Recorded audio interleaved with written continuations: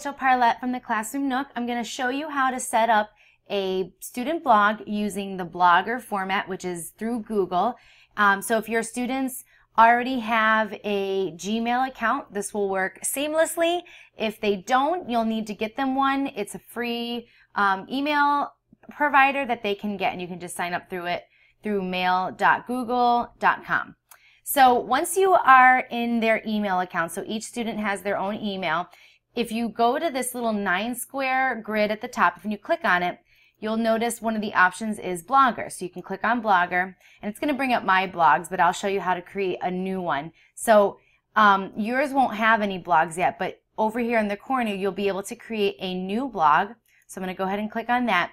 And then what you're going to want is to have your students create a title for their blog. If you want it to be very simple, you can just do their first name, and it'll automatically tag on .blogspot.com at the end. So you can have your students give their blog a specific name or just have it be their name. It's up to you. So I'm just going to do test blog, and let's pretend that that's the kid's name. So it'll be testblog.blogspot.com, and then if you click on that, it'll say, sorry, this address is not available. If that happens, you can play around with it. Sometimes if you just add a hyphen, it will work. So probably, obviously, a lot of people have done this before. So play around with their names and see what works.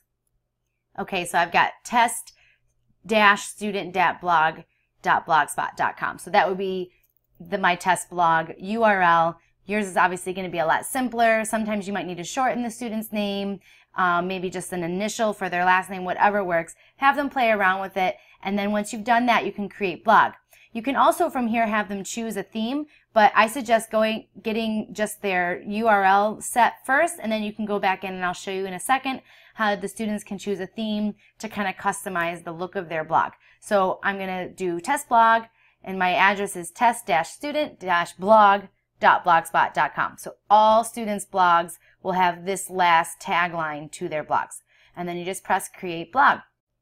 All right, next it's going to ask you if you want to create a special domain name for it. And you're most likely not going to want to do that. You'll have to pay for that. And for your purposes, you just need the blogspot.com is just totally fine. So you're going to click no thanks to that. So this is going to be the student's dashboard. It's pretty user-friendly. You're going to want to go through with your students how to go about creating new posts and whatnot. But this is what their what their dashboard is going to look like. Over here on the side, you'll see a list of options that students can click through. The top one is going to be the post. That's where they can create a new post by clicking on this button. The next one is stats. You're not going to worry about that. That's just if you're tracking how many people are looking at your blog. That's not going to be important to you for this purpose. The next one down is comments. So you can leave comments on your students' blogs just as you would if you were writing in their journal. And these next few, you're not going to worry about earnings, campaigns, pages. That would be only if you wanted to add extra things across the top. So let me show you an example from my blog, the Classroom Nook. I have all of these tabs at the top. So if you go to just the home page, you can click on the Welcome Start Here. You can go to the Home, Contact, and the Classroom Game Nook. You're probably not going to need those for your students' blog, so you can ignore that.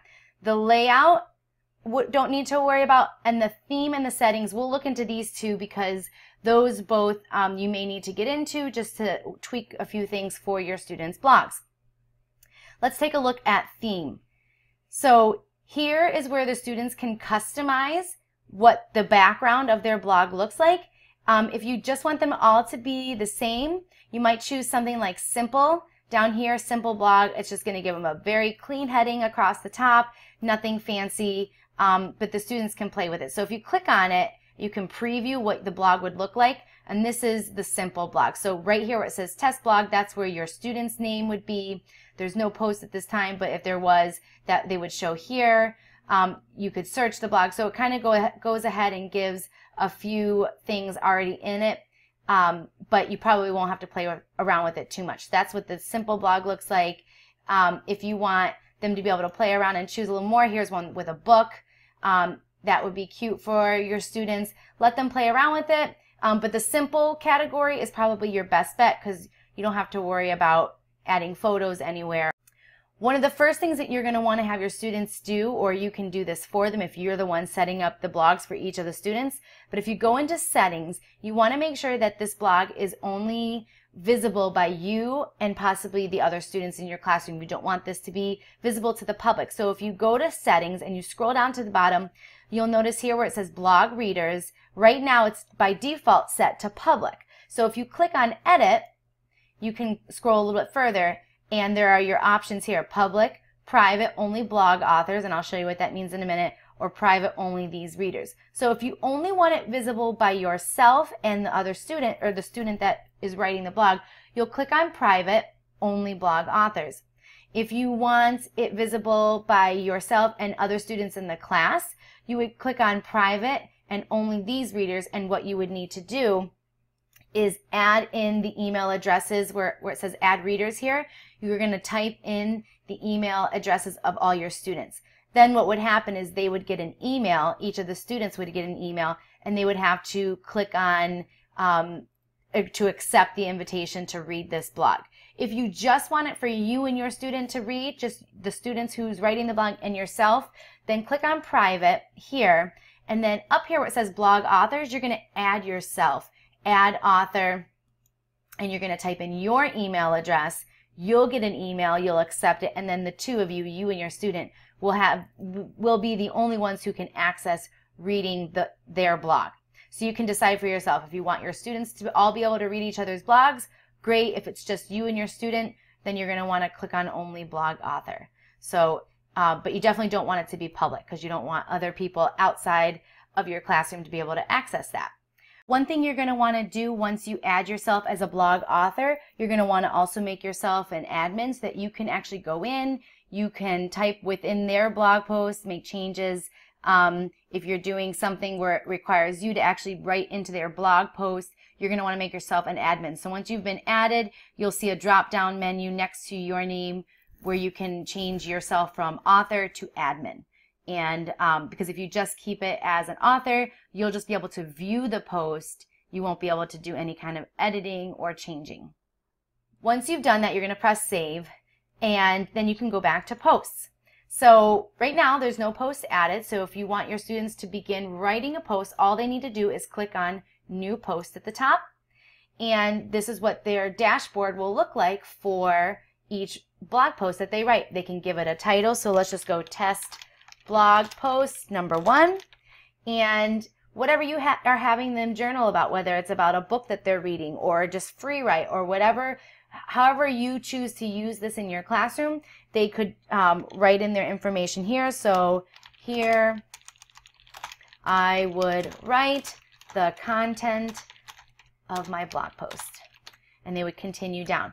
So to keep it simple, you're only going to want your students to do a few things here. There's a lot of things at the top here that they can just ignore. One is this compose and HTML. You want them to always be in the compose mode. That's what this looks like. If you click on HTML, as you start adding things, a lot of computer code is going to be here, and that's just going to confuse the students. So make sure that they always have the composed click. This is an undo button, so if they're typing something or they're adding something and they want to undo it, they can do it there. This is the font. They can change the font if they like. They can change the size. They can change the size of the text here, and then they can ignore this. Then this is just your simple bold, italic, and underlined, cross out, strike through, which they're probably not going to use.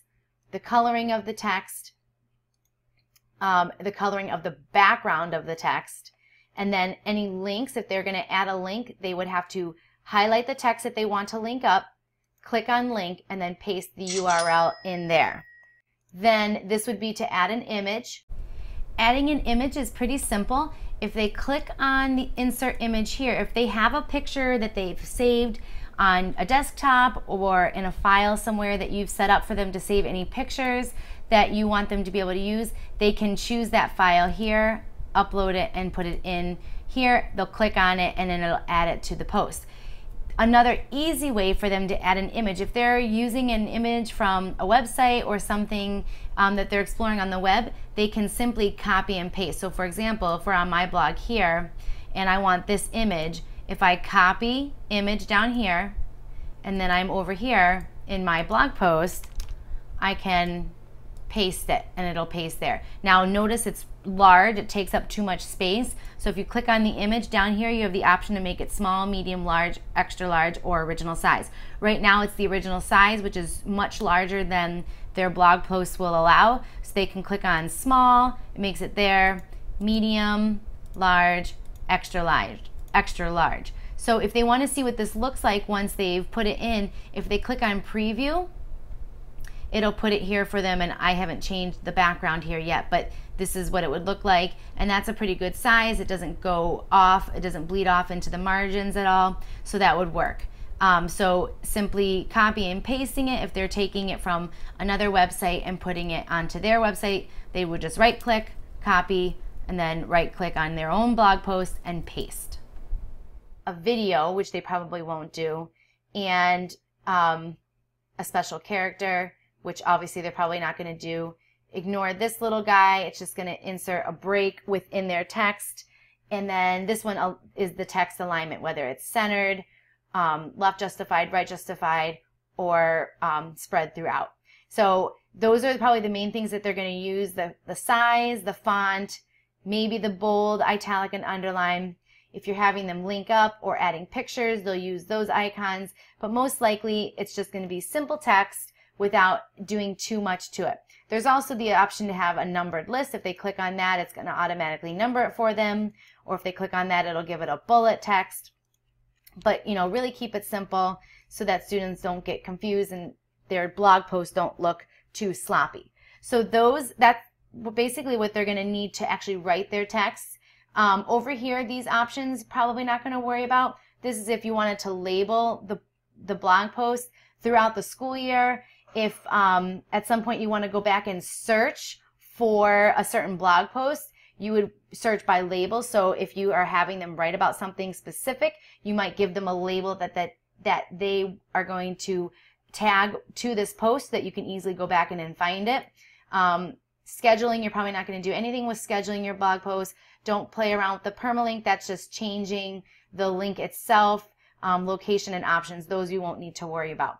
Once a student has written their post, they simply are just going to press publish and it will go live and you'll be able to view it. If they're not ready to publish, they can press save and then it will and close and it'll save it for them here. They can go back in and edit, preview, or delete. So that's how they go about creating a blog post using Blogger.